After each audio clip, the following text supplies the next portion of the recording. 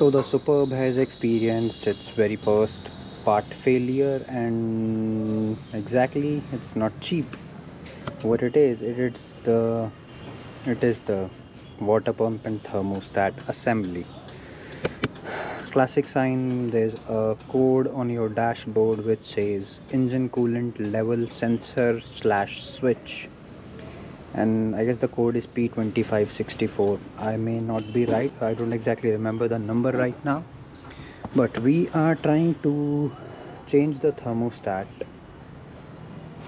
assembly without removing the intake manifold.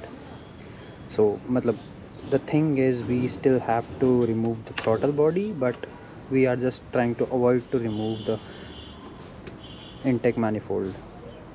If your car is driven quite a lot and you feel like there's carbon deposit inside the intake manifold, then it's a nice idea to disassemble it and clean it on the same time while you're doing the thermostat and water pump. So what we are doing is, we are disassembling the airbox first, then this connector, then the fan shroud, radiator fan shroud will come out, throttle body, all the fittings and pipings of the intercooler and radiator up front, and we'll create the space so that we can work. So the very first thing is like the airbox. I'm not gonna remove it from here, I'm gonna remove it from there. So airbox removed, the sump shield is also removed from the bottom. What we have to do is we have to remove the radiator shroud. So as you can see, this is like the radiator holder, and this thing, you can press this thing, it's more like a clip, and after pressing it enough you can pull the radiator shroud upwards, and same thing is on the other side. So after removing these before removing these two clips of the radiator shroud, what we have to do is disconnect the radiator fan from the electrical system, and for that there is this coupler.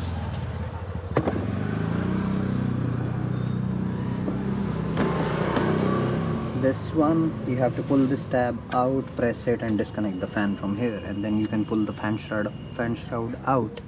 We are also going to remove the charge pipe, one clamp down there, one bolt here, and I guess there are two more down there before we can actually remove it. So what we are basically doing is, we are literally making the way to the water pump right now.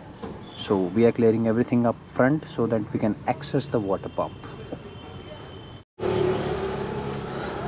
So radiator fan removed, coupler disconnected. Now we are doing is disconnecting this pipe from that side, and there's all the mounting brackets basically. There's one down at the bottom. Then we have to radiate, then we have to drain the coolant. A little bit was drained in the process of removing the fan because this thing was in the way, so I removed it for a second and removed the fan and reconnected it back. So like everything up front we are doing is just to have the access to the water pump. Doing the water pump is not difficult, it's the access to the water pump which is difficult. So everything out of the way, access to the water pump is much more easier. As you can see, it's completely exposed and easy to work now. So very first thing is to remove the belt cover, remove the belt, and then the 5 bolts holding it on its place. So basically everything we did till now is just to have the access to this thing. And in the whole process of changing the thermostat, I have not shown you how to open a connection like these coolant connections. As you can see, there is a clip on top of that. You just have to pull the clip around an inch back and then jiggle the connector while you are trying to pull it backwards. And these are the coolant connections, and all the charge pipe connections which are from intercooler to the intake manifold and turbo. They are like clamps, 7mm clamps. I've not shown you these things because I feel like if you are thinking to change the electromechanical thermostat body by yourself, you are someone who works on your car maybe a little bit and you know all of these things. So don't try to remove these type of clamps, not necessary.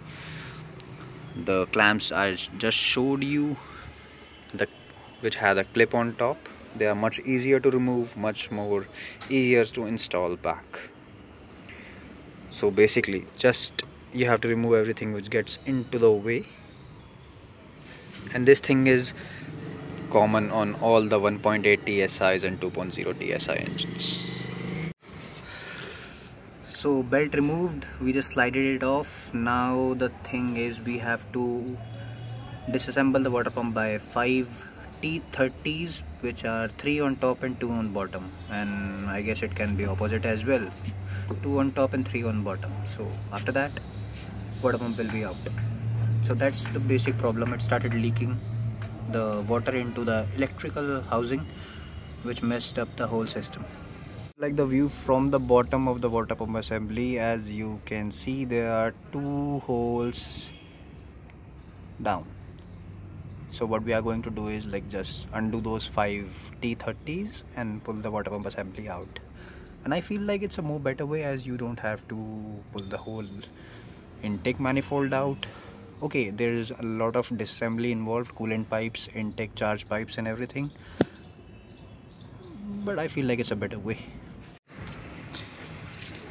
And don't forget to disconnect the electrical connector at the bottom of the water pump, and the 5 screws of the water pump are captive, so they won't come out. So the water pump assembly is out. We have to clean the surface, contact surface, those 2 holes around those, and then we have to clean the inlet or outlet of the oil cooler, and then we have to place everything back in the way in the reverse order we disassembled everything. If you want to clean something, it's a nice opportunity to do that as well. My belt seems fine, so I'm not really looking to change belt. So done. I guess everything is okay now. Have to clean those surfaces and assemble the thing back. So the new water pump assembly is in, and now we have to follow all the steps we did, but in the reverse path. So thermostat connected on the block and connected to the electrical coupler as well. Throttle body placed back onto the position. Now the things are left is like all the pipes. So we packed everything back again, double checking that everything we disconnected is not connected. So only thing left is to fill the water in. I'm just doing with plain water first time to check the leakages, and if everything is good, then I'll drain the water and fill it with the right mix of the coolant and water. And after driving on water for almost 13 to 14 kilometers, now it's time to drain the water, which I've already did, and pour in coolant. It's 1/3 concentrate, so manage accordingly. And in the next clip I'll disassemble the thermostat body, obviously the old one which I removed, to pinpoint the exact point of failure, because there's no point of diagnosing a problem if you can't pinpoint the exact location of the problem.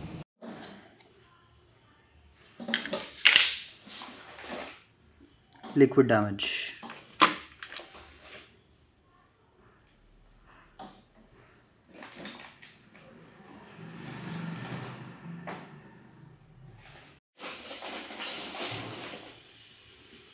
So I just opened the outlet of the thermostat valve which goes into the radiator, and as you can see there's a path which is blocked right here. How does it open? If I start to rotate this,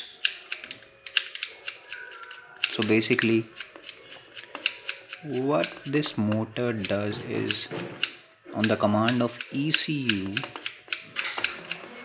it allows coolant to pass into the radiator, which is required to keep the optimum operating temperature, and as that demand arises it opens and closes accordingly.